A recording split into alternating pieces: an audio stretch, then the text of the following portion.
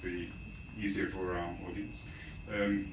What kind of country does Italy want to be within the European Union, taking the collision course it has taken when it comes to the budget? And also to follow up on the migrant issue, have there been any, from the Italian side, in partnership possibly with EU, progress in establishing reception centres in Northern Africa for migrants? Thank you.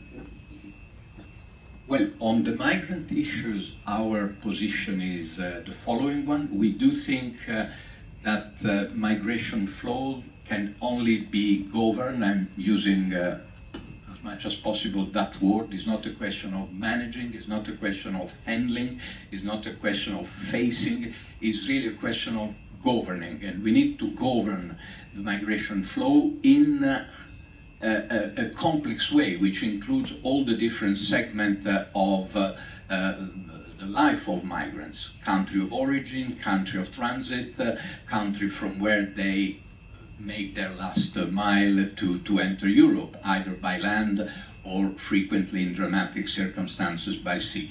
So we need to govern each one of these segments. It means that we need to invest much more in the country of origin to improve the economic and social situation there, to reduce sort of oblige economic emigration. We need to bring peace if there is war. We need to peace democracy if there are dictatorship.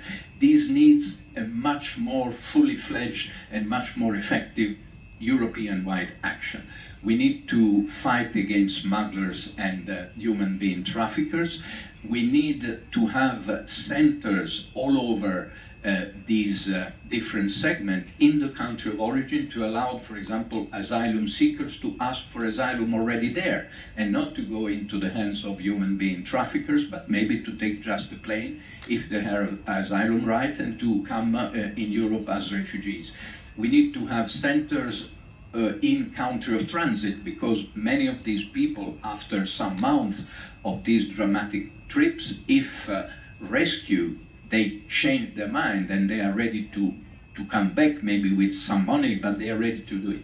And we need to have maybe welcoming centers, guaranteed, of course, from the point of view of our standards of human rights and fundamental rights, also in other countries on the coast or at the border of Europe. And finally, we need centers in, as it was clearly said in the European Council conclusion of last June, in all European member states, not only in those of first disembarkment of arrival, in all European member states, because if not, we go back to what I was saying before, all the burden are on the state of first arrival, but if people migrating can be shared before, then the controls can be made in a better situation, in a quicker way, if these people are shared among the member states. Then those who have right for asylum will stay, and they might be reallocated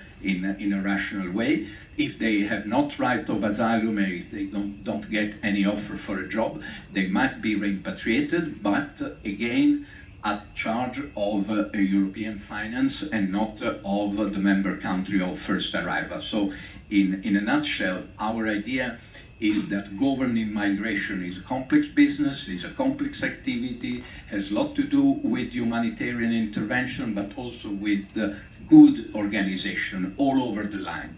And this has to be decided and carried on at European level, not at national level. These people are looking for Europe. They are not looking for a Greek island, an Italian island, a given coast in Spain or in Italy.